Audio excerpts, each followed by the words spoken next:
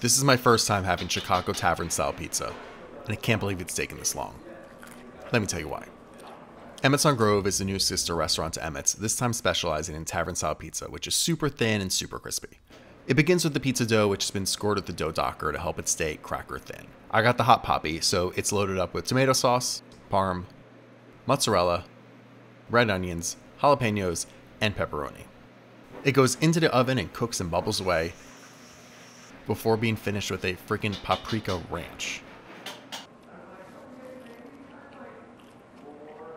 Oh my god, that crust is super, super thin, super, super crunchy. Great texture.